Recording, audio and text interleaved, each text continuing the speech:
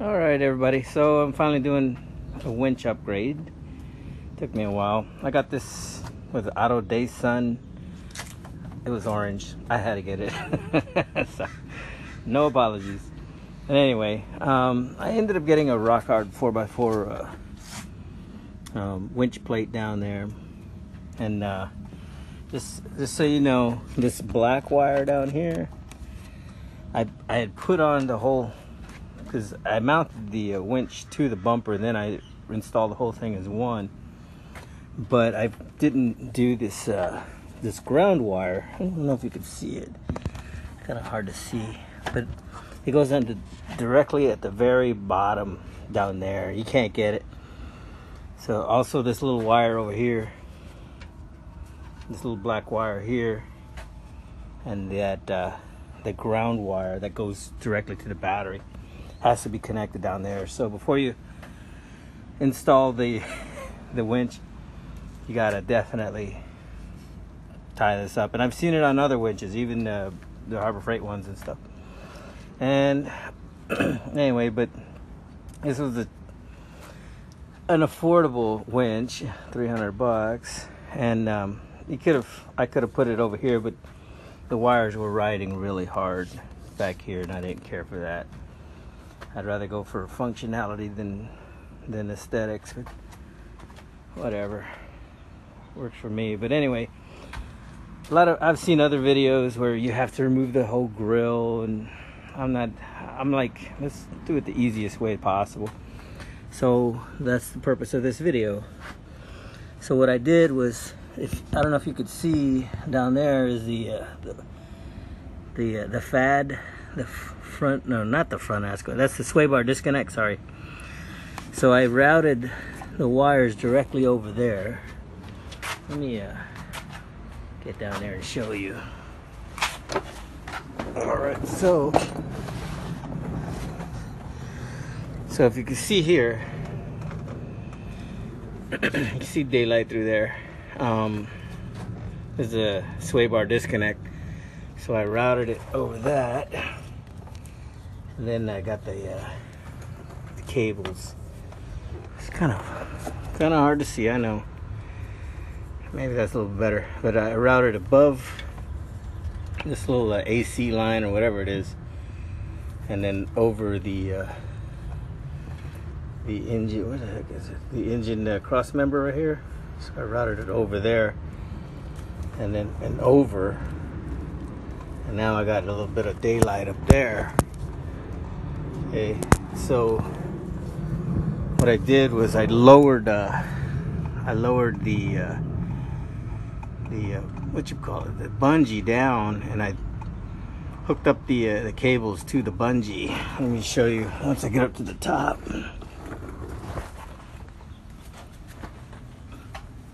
Oh, that's another thing.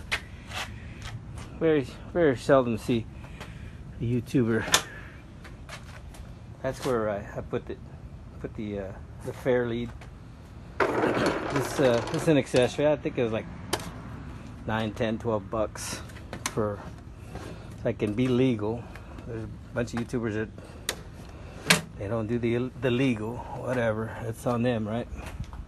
They don't care. They buy the vehicle, run it for a year, and then they trade them in, or so it seems. I'm a long-term owner. So anyway, I tied my bungee up to this. I tied it to here.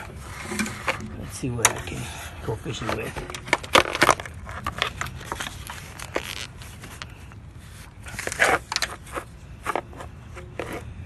Alright, so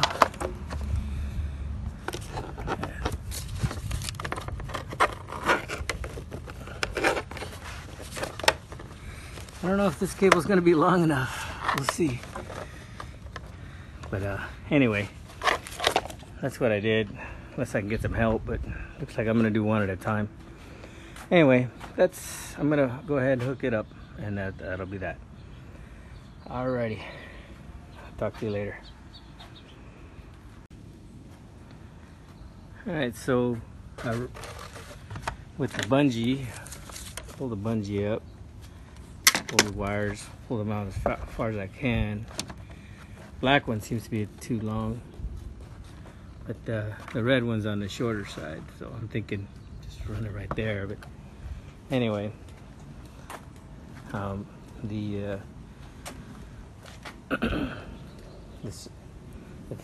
what are these fuses? I don't know what they are, but anyway, there's circuit breakers, whatever. If it gets too hot, it'll shut them off. You can bend them down a little bit.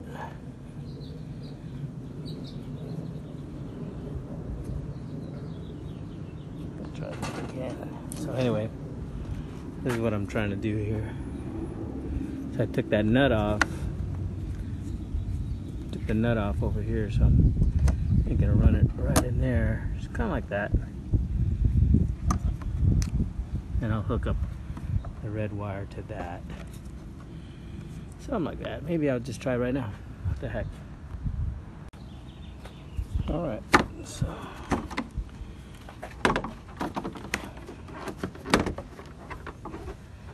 alright, so that seems to work. Go ahead. Let's drop this down. So it seems to work. So I tightened it up, kind of self-clearanced, and hooked up the just one of them. I didn't have to use the other one. And then this one was the OEM nut. Just back that off. And I just got to zip tie everything because this is a little bit too long.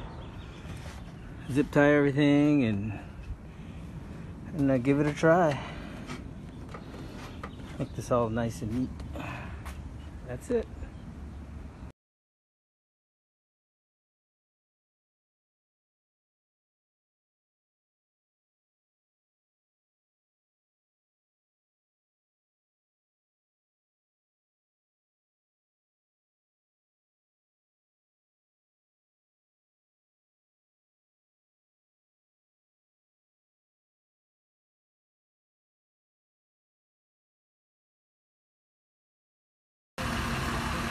Okay, so it comes with two remotes and a wired type. And just to show you that it does work, let's go out.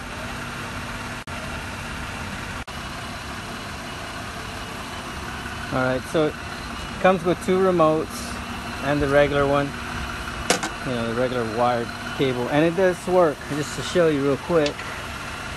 Okay, so I guess you push this button and you push on the out button. Uh-oh, it's making a fool out of me. There you go.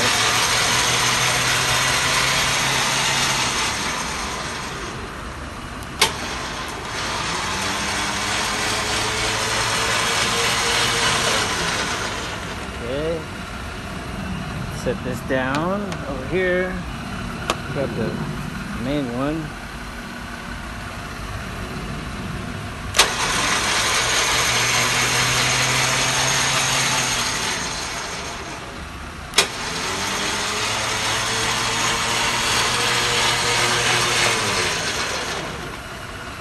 Okay, set this one down. So the one we haven't tried, push the button again.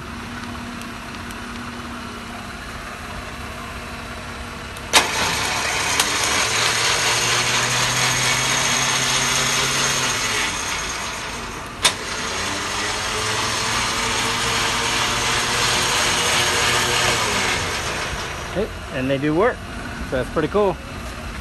All right, I'll just button it up and wrap it up, and that's pretty much the end of this video for the Autodayplus winch. They say 13,000 pound winch, but if you read over here, if there's only one layer, it's 13,000. If there's two layers of rope, it's 10,320. If there's three layers, it goes down to 8580. 4 layers of rope, and that's what you're down to, 7370. And that's why people use snatch blocks, because the more rope that is extended, the less layers on here, so you'll have more pulling power.